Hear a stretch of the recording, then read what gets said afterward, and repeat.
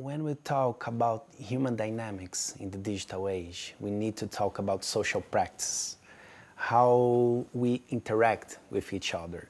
In our research in Brazil, we call this social practice based on digital culture. Digital culture changed the ways that we interact. We keep conversations, we find each other, we share information, we collaborate. So if you try to understand this new kind of social practice, you need to develop new tools to investigate them, to research with them. With these new tools, I'm not saying something just technical tools, but methodological tools, ways to understand the data, ways to understand, new ways to understand the problem.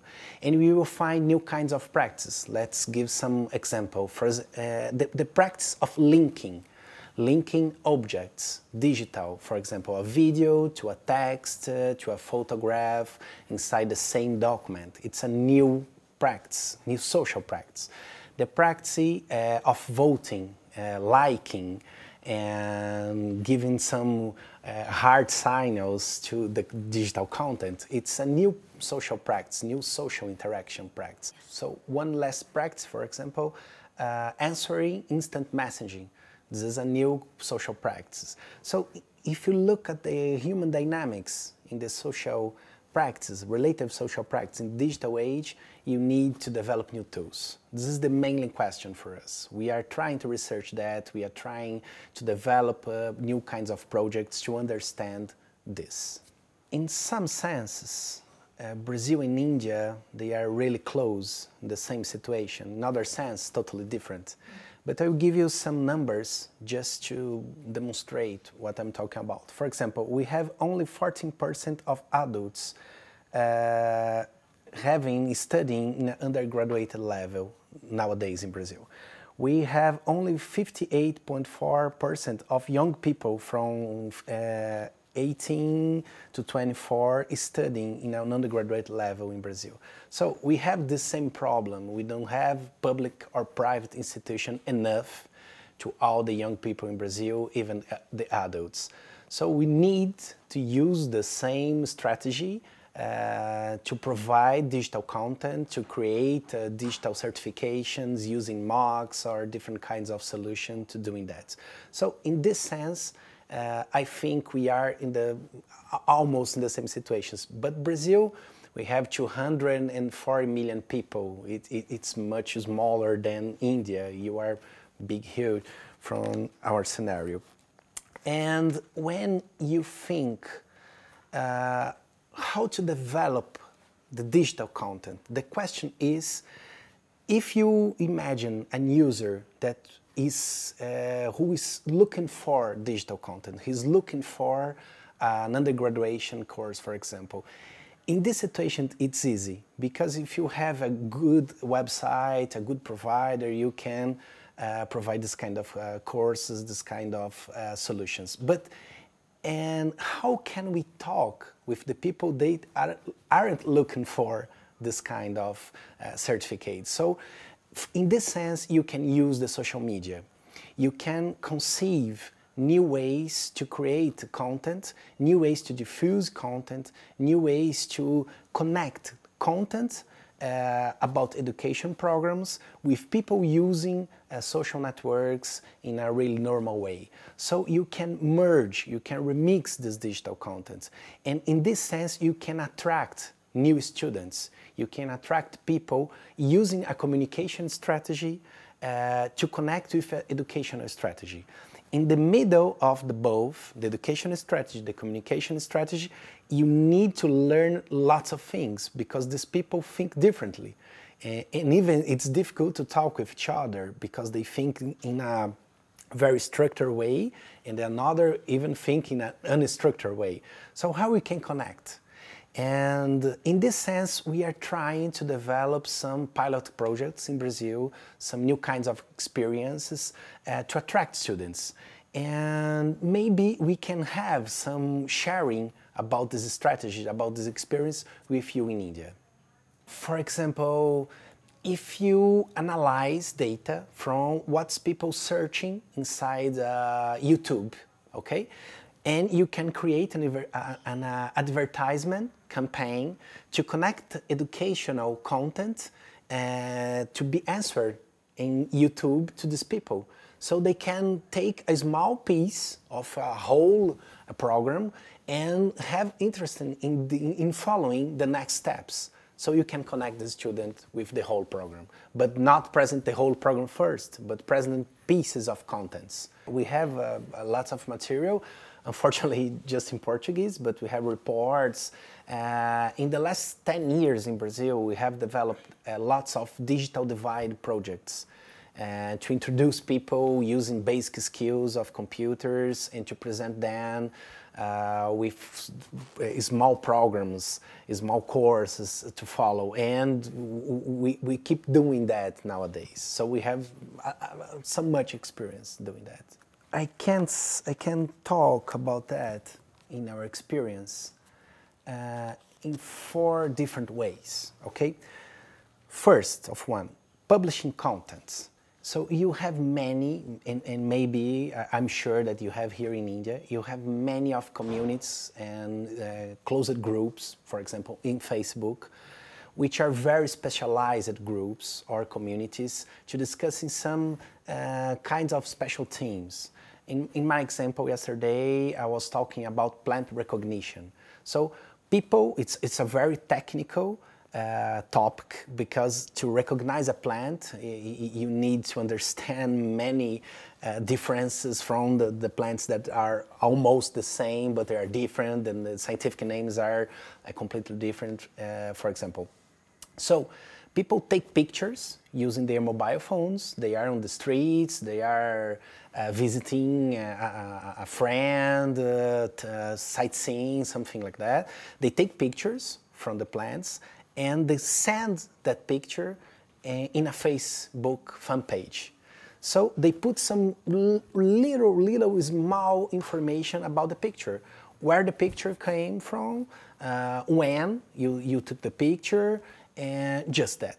So after that, people began to discuss about that. And we have in this example 26,000 people. And in the middle, you have specialists from academic, very important groups, doctors, you have amateurs, you have people in the middle, students, and they begin to discuss. And after maybe 5 to 10, it's the medium, messages, they arrive in a conclusion. So this plant is, for example, XXXX. So in these dynamics, you have some educational processes happen, and how you can deliver your content from the digital library to help people solve the question, and to help people say, look, if you go to the National Library of India and take a look at this link, you will discover that this plant is XXX, for example. And to do that, you need to connect it, the content with the dynamics of conversation. So you need to create a communication strategy. It's not just provide the content, okay, it's there. You need to go inside this community to understand their dynamics, maybe keep discussing with some hubs and understand what they are doing there. Because even you can collect those images and put those images inside the digital library. So it's a two-way path, you know? You provide content and you collect the content. So publishing content, it's one dimension that we need to understand social networks very well to improve the National Library experience. The second one is enrich metadata. So if in the same example, you have a very special community in a thematic sense, and you can developing social apps. Facebook's a good example. We are doing that. You develop an app in which you can answering people about some questions that you need to improve your metadata inside the National Library. So you put some questions in the app in an aleatory way, and from time to time you send a question inside the community. and someone will answer that, another one, another one. If you have, for example, using a collective intelligence algorithm, if you have, you know, 70% of the answers in the same, we can recognize that this is a good answer. So you can enrich the metadata from the digital library using a social app. So it's a way to connect the both. It's the second point. The third point is to diffuse content.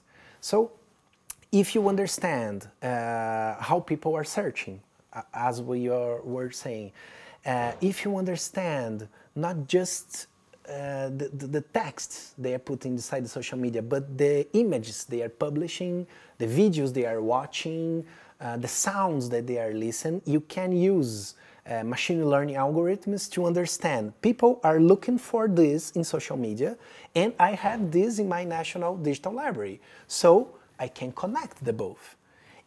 But you need to think in a national library in a different way. It's not only a digital repository, it's a communication strategy.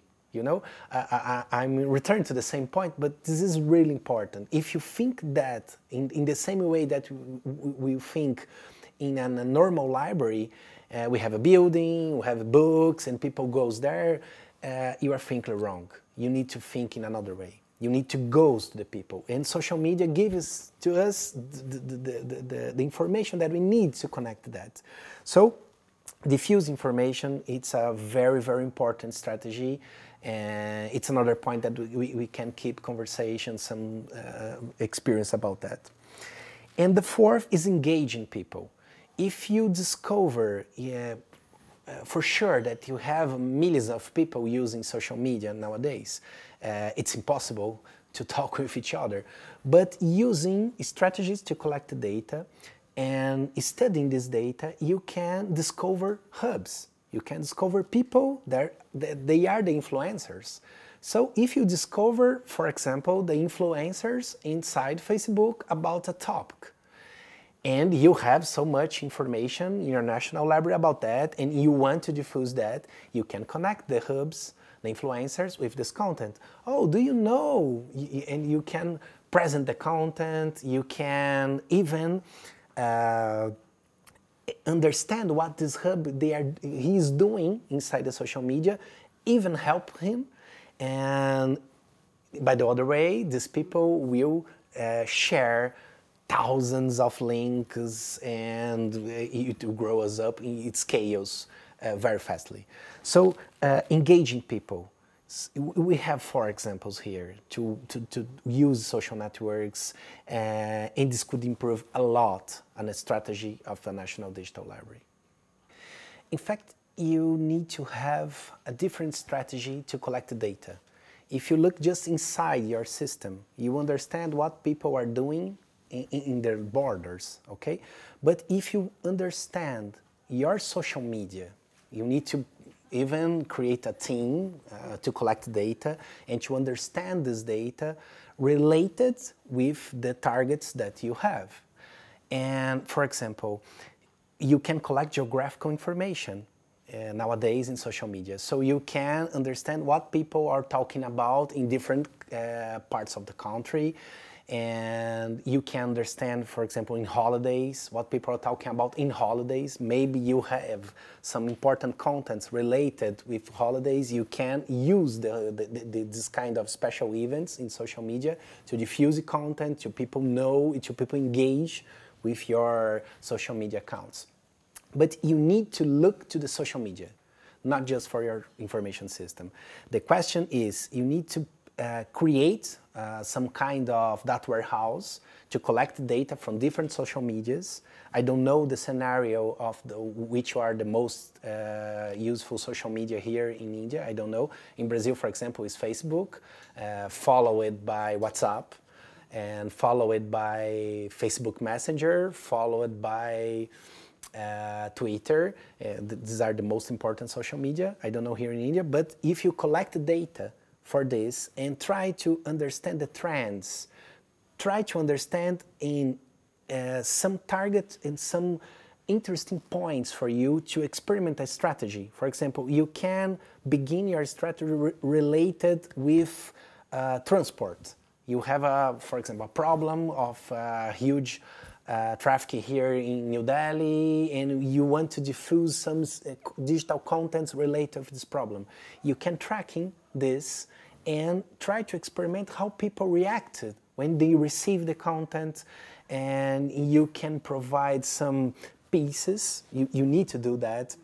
So you need to create a strategy to divide your digital books, for example, to provide exactly the number of the page, but you have technologies for doing that, using HTML inside PDF. You can do that, it's not a problem nowadays. But the mainly point that I could say is you need to have an operation collecting data from the social media and trying to match those things. Doing that, you will understand the human dynamics of the social interaction. Understanding that, you can create special campaigns, and if it depends of the funds that you have for doing this operation, but you can engage thousands of people per day, per week, and after maybe some months, you can improve your strategy. Maybe not just diffusing small contents, but diffusing something more structured, some invites. Oh, what do you think about to follow this workshop or to follow this certificate? What do you think about? And you can measure that with some special kinds of indicators and metrics and see the result. It works really, really well in Brazil, so it's what we are doing. In this sense, we have almost the same situation in Brazil, because we have 274 languages spoken in Brazil. I don't know if you know that, because they are very small groups of people that use this language for indigenous people.